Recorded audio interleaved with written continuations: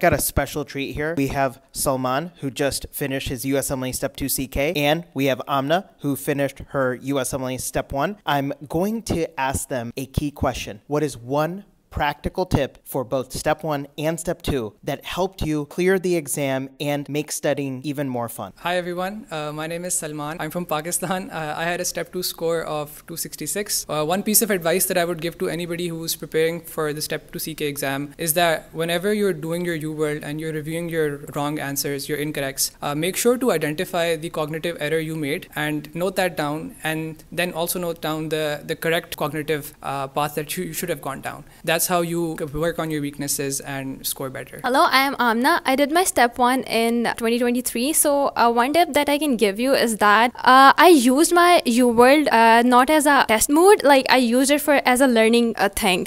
I did the book and the UWorld side by side. So I used to do first learn the concept from the UWorld, and then I used to study from the book. So what we're hearing here is that UWorld is a learning tool. Make sure that you are creating that cognitive error diary and studying content as you are assessing yourself. Best wishes on the USMLE.